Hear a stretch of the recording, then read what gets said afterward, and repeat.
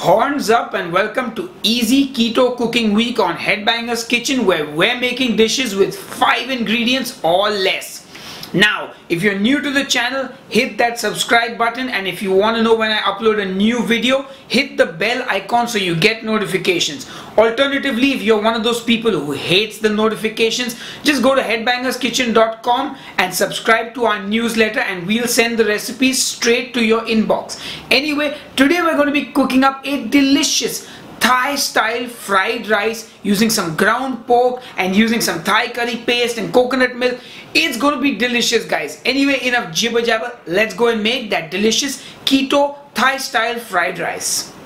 So to make this recipe, we're going to need half a kilo of riced and cooked cauliflower, 250 grams of ground pork, 2 tablespoons of green curry paste, 1 chopped spring onion, 200 ml of coconut milk, salt to taste, and coconut oil.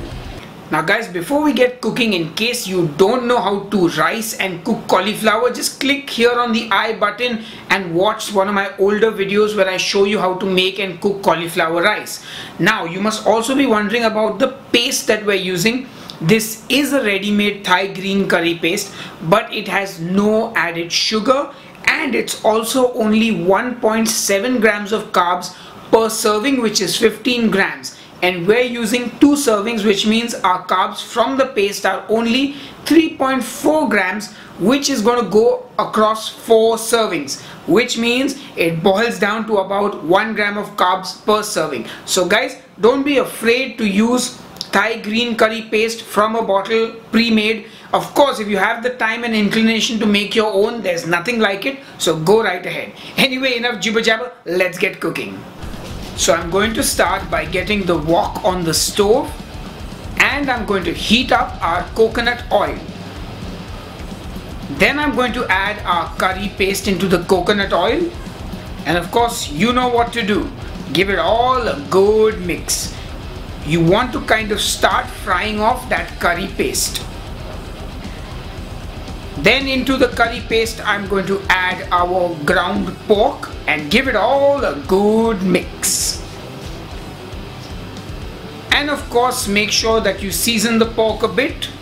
So give it a good seasoning with some salt and give it all another good mix.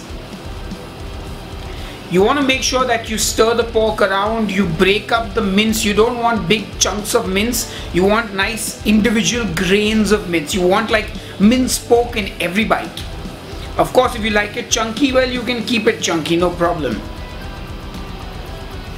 Then I'm going to add in the white and the middle part of the spring onion.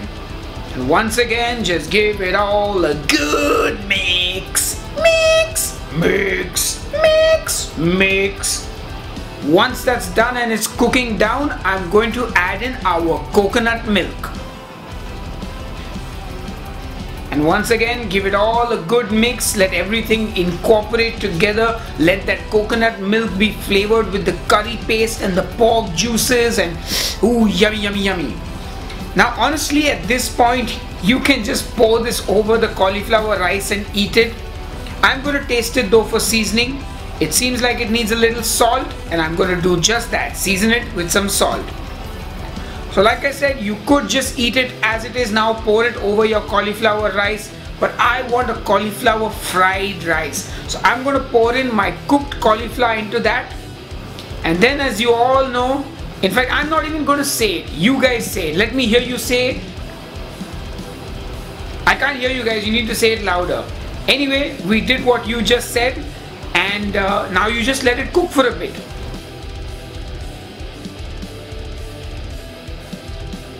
Now for some reason I've been watching a lot of Korean food videos, so I'm looking to get some nurungi, which is basically the crispy burnt rice at the bottom of a hot dish. So when you cook the rice, sometimes you just cook it a little more than you're supposed to, so you get like a little brown crust at the bottom of the pan, and I'm looking for that. So I'm cooking this for as long as I can, and oh yeah, once you've achieved the nurungi, if you want it that is, you're going to finish it off with the spring onion greens.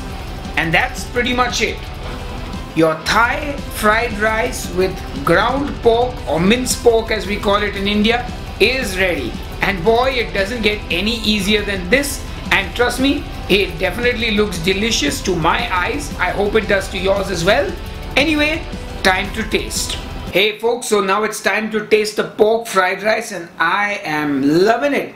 I must inform you though that I did put a whole tablespoon of butter over my fried rice because, well, I wanted to up the fat macros because I only used about a tablespoon of coconut oil while cooking, and the pork does have fat and so does the coconut milk, but I think the macros, if you're looking for higher fat macros, this might have more protein. We'll know once I calculate them while you're reading the post on headbangerskitchen.com. Anyway, let me taste now. Oh wow.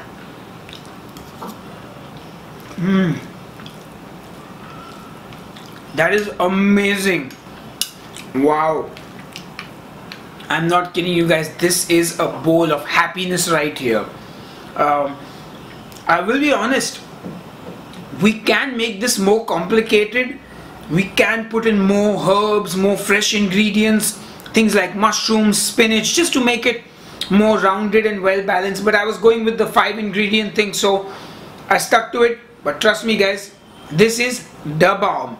And as you guys know, I love pork fried rice. You know, chicken fried rice is good, seafood fried rice is good, but there's just something about pork in fried rice that just takes it to the next level. Oh, you could also put an egg in this omelette, you know, like most egg fry. Oh, I think I'm going to do that, but not on camera, off camera. Anyway, enough jibber jabber. I hope you enjoyed the episode, and next we'll have the last and final episode of the 5 ingredient cooking week or the easy keto cooking week.